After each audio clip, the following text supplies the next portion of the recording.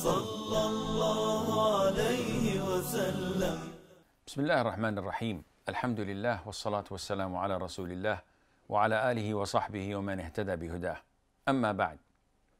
One of the beautiful things in Islam is that the feeling of being there for others. And one of the most times one of us feels vulnerable is when he falls sick. That is why it's an essential concept in Islam to visit the sick. So the following chapter, when visiting the sick, what to say. Hadith 147, the Prophet ﷺ, whenever he used to visit someone who was ill, he would say, لا بأس طهور إن شاء الله. Never mind. Yani may, this is a dua, may Allah does not make this bad for you. And he says, never mind, may it, that is the sickness, be a purification if Allah wills. So this is a dua. And it's part of the etiquette of visiting sick people, to uplift their morals, to be positive, to remind them of the reward, to remind them of their soon-to-be recovery. Why?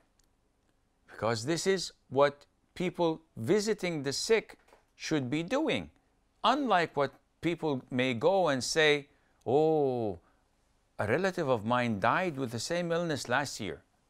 Or, whoa, man, you look very bad. How are you feeling? You look horrible. All of this is not positive, and it's not part of Islam, and people should avoid doing this. Also part of the dua, hadith number 148. The Prophet ﷺ used to ask Allah Azza wa Jal, and he used to say, أسأل الله العظيم رب العرش العظيم أن يشفيك. I ask Allah, the Supreme Lord of the Magnificent Throne, to cure you. This, that is, dua is to be said 7 times. أسأل الله العظيم رب العرش العظيم أن يشفيك. To say it 7 times in the presence of the person who's sick. What will happen? The Prophet told us that whoever says this, and it was not predestined for that sick person to die, Allah will cure him. So say it with conviction.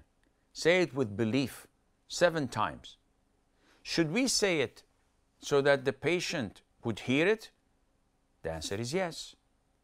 This throws confidence in his heart that there are people who are making dua for him and who are actually asking Allah for his help.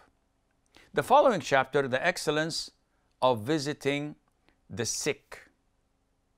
There is great deal of reward at the sight of Allah Azza wa Jal when you visit the sick. So, what is it? قال صلى الله عليه وسلم: إذا عاد الرجل أخاه المسلم مشى في خرافة الجنة حتى يجلس، فإذا جلس غمرته الرحمة، فإن كان غدوة صلى عليه 70,000 ملك حتى يمسي، وإن كان مساء صلى عليه 70,000 ملك حتى يصبح. The Prophet tells us, if a man visits his Muslim brother, it is as if he walks reaping the fruits of paradise until he sits.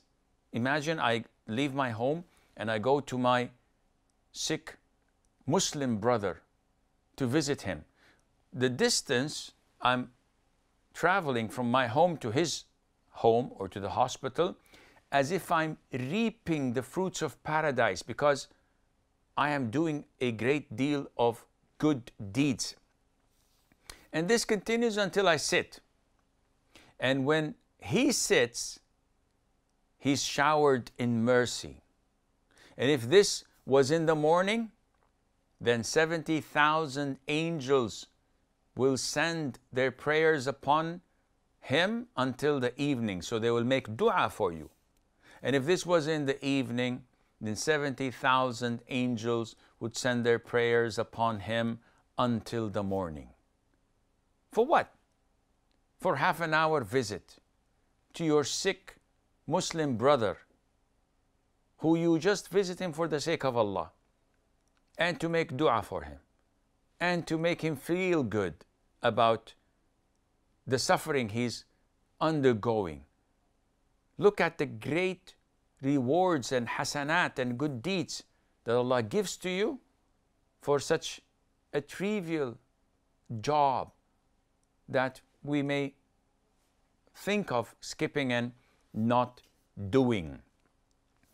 The following chapter is the supplication of the sick who has renounced all hope of life.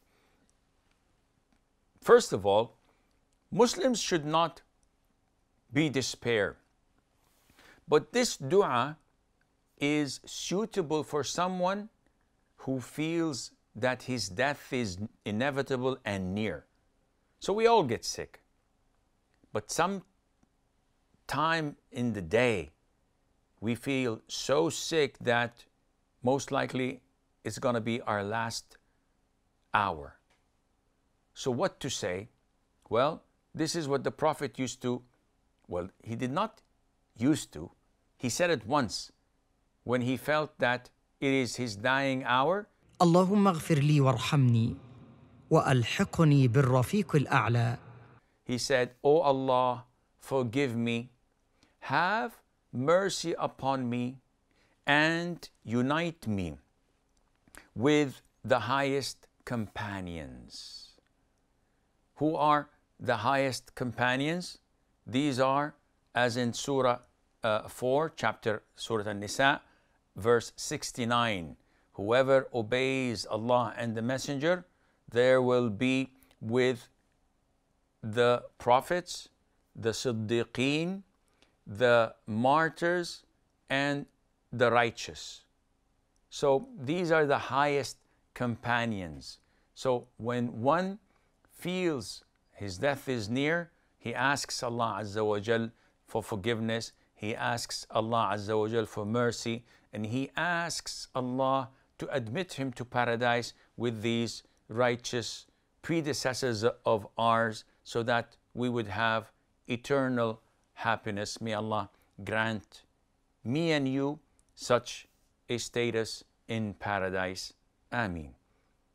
هذا والله أعلم ونسبة العلم إليه أسلم وصلى الله وسلم وبارك على نبينا محمد وعلى آله وصحبه أجمعين. صلى الله على محمد صلى الله على محمد صلى الله عليه وسلم